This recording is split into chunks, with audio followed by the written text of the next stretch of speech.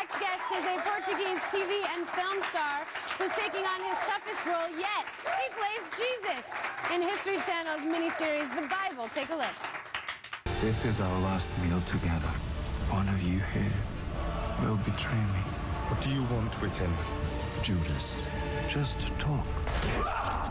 Are you the Son of God? I am. Please welcome Diogo Morgado. Hello. Thank you. Well, you've cleaned up a little bit since then, haven't you? Yeah, I trimmed my beard a little bit and my hair, so I'm all fresh. When you were walking down the street while you were filming this, did you get stopped at all? And did people ever say, "Oh my God, you look just like Jesus"? Not at all.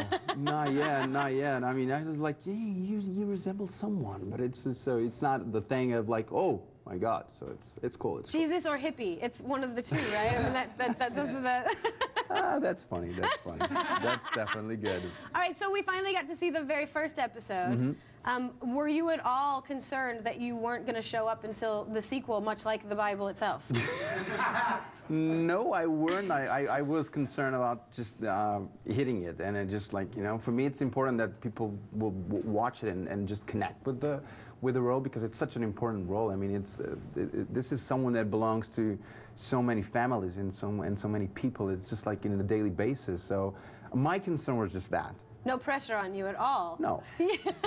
So how did you deal? Like, what was the process like of becoming Jesus? It was like, the first thing, it was like I was just trying to approach it like in another role, you know, so I started reading everything and then seeing every other biblical project, and then I stopped, because I realized that this is higher than that. This is not a role. This is a figure that basically changed the world, and then this is the most important book that I know and that we all know, right? So this is incredibly well written. I think the authors did a pretty good job. Yeah. I think they were good. They were on top of things. I think so too. Yeah. Now you shot this in Morocco, right? Yeah. How was that? Hot. Yeah, I can imagine. And cold. So desert. We were on the edge of the Sahara Desert, so it was like extreme. So we basically stood there for like 4 months. And the beginning was just like super cold, so I was just coming out of the water like, yeah, I'm chilled. Oh. When I was not, I was just shaking inside. And then we have like this extreme summer. And like 1,000 sunblock, or how do you deal? I don't remember. I think you just blanked it all out. I mean, yeah, the summer part was we shot a lot of the crucifixion part and a lot of the difficult scenes, and to be honest with you, there's a lot of things that I just don't remember it, because I have like a flash of what it was, and I was so into it that I think I just disconnected my rational part of the process, and I was just surviving and keeping me in the right energy and the right mood. Now, there's a little bit of controversy that's going on. It's like all trending right now on Twitter about Satan. Yeah. The character that plays Satan, the guy that plays Satan, people are saying that he looks a lot like President Obama. I think that's... Which I did not see when I was watching. Yeah, me neither. I mean, it's just hilarious. I mean, first of all, there's no way you can do something like the Bible and not be controversial. I mean, it's impossible to please everyone. It's you're going to piss somebody off at some point. Sure.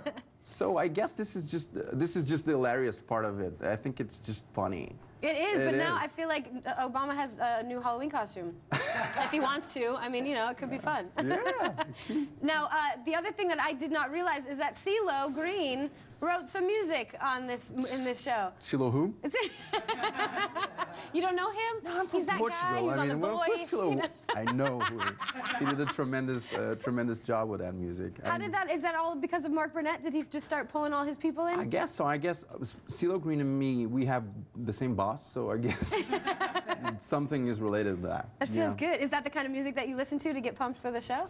I don't know. I mean, I know that this is not the type of music that CeeLo Green normally do, but he did a tremendous job with this. I think it's just a wonderful way of, you know, just taking the moment and the show itself and just translate it to music. I think he did a tremendous job.